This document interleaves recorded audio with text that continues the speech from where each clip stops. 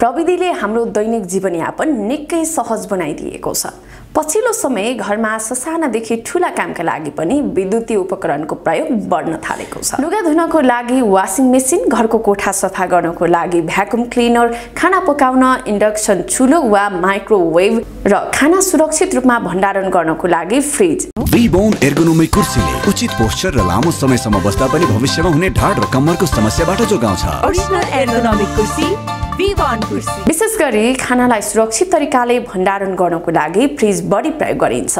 कतिपय अवस्थामा खानेकुरा, पेय पदार्थ चिसो बनाउन पनि फ्रिजको प्रयोग गर्ने गरिन्छ। सामान्यतः घरमा प्रयोग हुने फ्रिज खानालाई लामो समयसम्म भण्डार गर्नको लागि प्रयोग गरिन्छ। लामो समयसम्म खाना फ्रिजमा राख्दा पनि त्यो खाना स्वस्थ हुन्छ भन्ने धेरैको बुझाइ हुन्छ।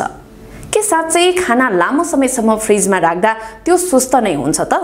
आज हामी यसै विषयमा विशेष जानकारी दिँदैछौँ। सामान्यतः खानालाई फ्रिजमा राखेर बिहान खाने वा बिहान राखेर साँझ खाने गरिन्छ। कतिपय त्यस्ता खाना हुन्छन् जसलाई लामो समयसम्म भण्डारण गर्नुपर्ने हुन्छ। खाना फ्रिजमा राख्दा खाना स्वस्थ हुन्छ भन्ने बुझाइ हुनु स्वाभाविक नै हो। तर कति समयसम्म राख्दा स्वस्थ वा खान लायक हुन्छ त? खाना फ्रिजमा कति तापक्रममा राखिएको छ र कति समयसम्म राखिएको छ भन्ने कुराले नै खाना स्वस्थ वा अस्वस्थ छ भन्ने कुरा निर्धारण गरेको हुन्छ। खाना कति समयसम्म फ्रिजमा राख्दा खाना उपयुक्त हुन्छ? सामान्यतः खानालाई 3 देखि 4 दिनसम्म फ्रिजमा राख्दा खाना योग्य हुन्छ। शारीरिक स्वास्थ्यसँग सम्बन्धित गैर नाफामूलक संस्था मायो क्लिनिकका अनुसार खाना फ्रिजमा राखेको 4 दिनपछि पोइजनिङको जोखिम बढ्दै जान्छ। यदि कुनै पनि खाना फ्रिजमा 4 दिनभन्दा बढी राख्नुपर्ने अवस्था आयो भने त्यसलाई फ्रिज न्यून तापक्रममा जमाएर राख्ने गर्नुपर्ने हुन्छ। फ्रिज गरिएको खाना 3 देखि 4 महिनासम्म खानको लागि उपयुक्त हुन्छ। साधारण तरिकाले फ्रिजमा 4 दिनभन्दा बढी खाना राख्दा उक्त खानामा भएको ब्याक्टेरियाको संख्या बढ्दै जान्छ। चिसोमा राख्दा खानाको ब्याक्टेरिया मर्छ भन्ने भ्रम राख्नु पनि गलत हो। कतिपय ब्याक्टेरियाका यस्ता प्रजाति पनि छन् जो अत्यन्तै न्यून तापक्रममा सक्रिय हुने गर्छन्।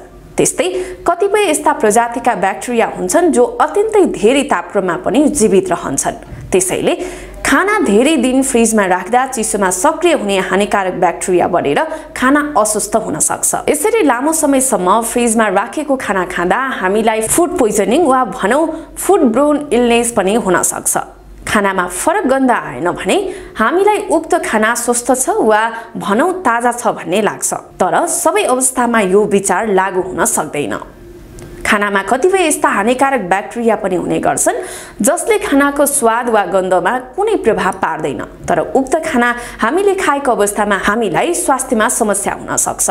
त्यसैले लामो समयसम्म फ्रिजमा राखेको खानामा कुनै प्रभाव नपर्दा खाना स्वस्थ हुन्छ भन्ने हुँदैन। त्यस्तो खाना 3 देखि 4 दिनसम्म खान सकिएन भने हटाउँदा नै उपयुक्त हुने विज्ञहरूको भनाइ छ। 4 डिग्री सेल्सियस देखि 60 डिग्री सेल्सियसको तापक्रम त्यस्तो तापक्रम हो जहाँ ब्याक्टेरिया तीव्र गतिमा वृद्धि हुने गर्छन्।